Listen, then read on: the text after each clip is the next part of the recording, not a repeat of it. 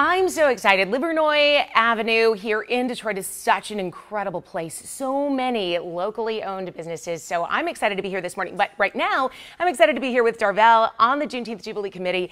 And we are in a very special place. This is going to become a marketplace in a few hours. Right now, it is the place that holds all the goodie bags.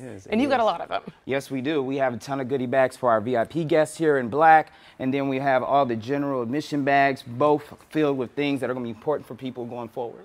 I love it, and it looks like you've got a lot of people donating. So this is one of the, look at that beautiful leather journal in the goodie bags. So you've got, and this is encouraging people to come out early, right? Yes, it's encouraging people to come out early and also to support the cause, because this is our third year in this event, and it's changed over the years, but we continue to provide education and resources for education in the Black history and to promote Juneteenth. So getting these are to incentivize people to come out, learn about our history, learn about the Black businesses, and support the community.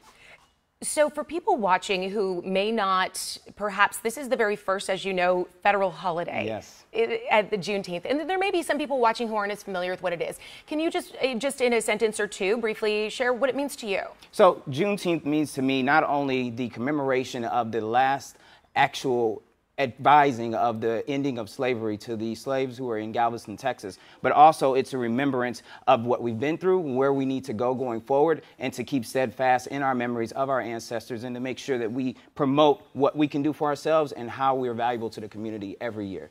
And it's also a really wonderful opportunity for all of us to be able to celebrate our incredible neighbors and our friends. And and you've got, like you said, some Black businesses that are represented in these gift bags, and so many on the street. Oh, yes, well over 45 businesses participating in today's activity. We're going a whole 1 mile stretch of the historic Avenue of Fashion. This is a big place to be. Many people don't know about the different businesses, so when they come out, they're going to see this great map. They're going to get this map, and it's going to show them everything that they can be involved in. And on the back of this map is actually a schedule of events that they can actually get in on too. So there's a lot going on, and this is just one of the stops. Just one of the stops. In fact, we're going to take you out the door. And again, this room is going to be filled with a lot of local vendors. This is going to be a marketplace, and that'll be at noon, you said, right? So, but we're going to take you outside these doors, and we're going to look to the left, because this is, again, just the beginning of this setup. This is an incredible new podcast studio. Today, they brought their podcast outside, and they will be broadcasting all day long, which is really exciting. So many exciting things. If it's been a little while since you've been here on Livernois, I think you're going to see a lot of new businesses. And Juneteenth Jubilee, the Stroll, a wonderful opportunity to be outside and celebrate everything happening, going on here on Livernois and the new federal holiday itself. Jen, back to you.